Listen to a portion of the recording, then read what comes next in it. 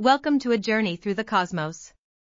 Today, we're exploring the most powerful space telescope ever built, the James Webb Telescope. Webb will study every phase in the history of our universe, ranging from the first luminous glows after the Big Bang, to the formation of solar systems capable of supporting life on planets like Earth, to the evolution of our own solar system.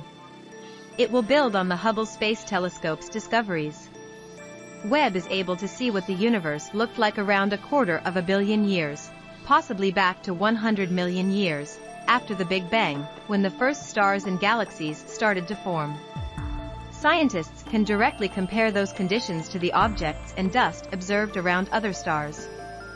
The sensitive instruments on the James Webb Space Telescope will be able to obtain infrared images of giant planets and planetary systems and characterize their ages and masses by measuring their spectra.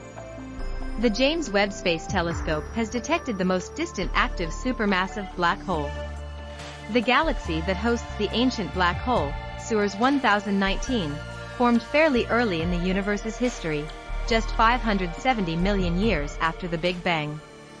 The James Webb Telescope represents a new era in space exploration, inspiring future generations of scientists.